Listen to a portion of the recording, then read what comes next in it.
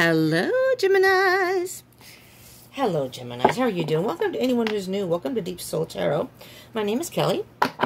Welcome back to anyone who is returning. And anyone who's part of the tribe, my soul tribe, what is up? What is up? All right. We're going to be doing a love reading, Geminis, for, let's see now. It'll be October 18th through the 24th of 2020. All right? So this is a general read. So just, it may not resonate for all of you, so just take what resonates, you know? Leave what doesn't.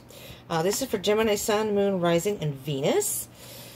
All right, so if this doesn't resonate, you can check the other placements in your chart. Sometimes those resonate more. And even if this does resonate, sometimes you get more information that way. And when you're dealing with love, check your Venus sign, because many times that can give you some insight into your love situation. All right, Geminis, let's see what we got going here. All right. Page of Cups. New love. Possibly new love. Maybe someone younger than you. If not younger than you, since someone with young energy. Someone that kind of matches your energy, because Geminis, usually all the Geminis I've known quite a few, have a very young energy, a very young way of thinking, and just being, you know, free-spirited, free-minded. All right, so I'm not sure, though. Sometimes this card can sometimes be thinking about love. See how he's looking up, and this person's looking up, and, you know, that means kind of like their head's in the clouds about love. Oh, boy. Okay, I hope we don't run out of time, Gemini. Let's see. Let's see. Your energy? Queen of Swords. Well, you could be dealing with, particularly an Aquarius. I think the Queen of Swords is the Aquarius, or is that Libra? Yeesh, I don't know. But you could be dealing with another air sign. So it could be a Libra, an Aquarius, possibly another Gemini. Let's see what your person's energy is. 8 of Cups. Okay, I'm hearing something pretty specific here. Let me see. 9 of Cups. Okay.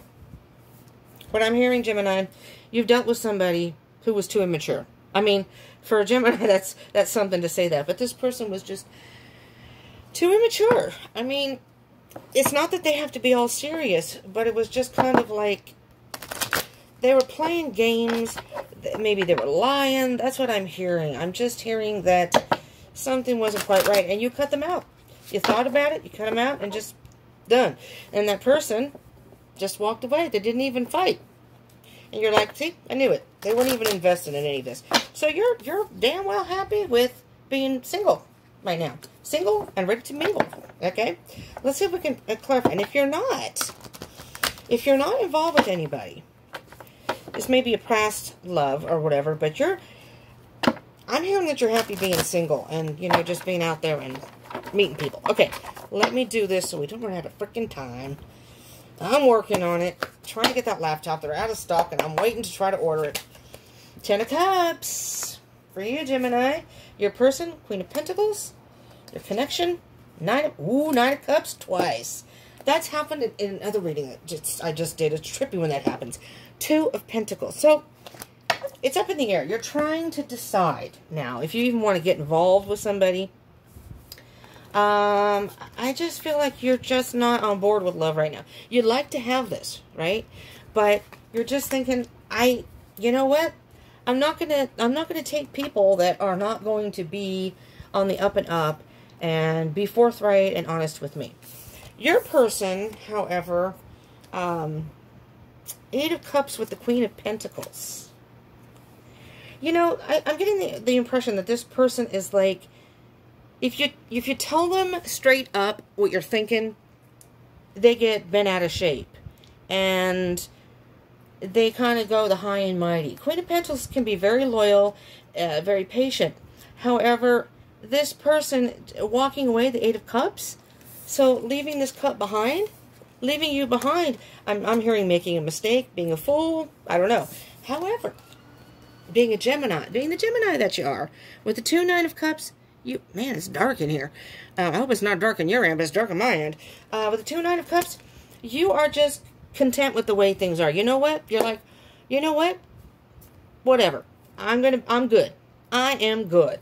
I'm going to go out and meet people. You know, there's the moon. Maybe you're going to meet a Pisces. I'm just hearing that you're good with the way things are. In spite of what happened, you're like, whatever. Whatevers. You know? I'm not sure if that was clear, and I don't know if that resonated with anybody. Gemini. Now, with the Page of Cups, you could have been dealing with a water sign. Cancer, Pisces, Scorpio. You do have the Pisces card here, so it could very well be a Pisces. I don't want to run out of time, but that's what I have for you. I hope this made sense. If it resonated and you like this, please give me a thumbs up. I do these weekly. So if this doesn't resonate with you, join the tribe, hit that bell icon button, check next week. You'll get the notification, and maybe next week will be more appropriate to resonate more for you.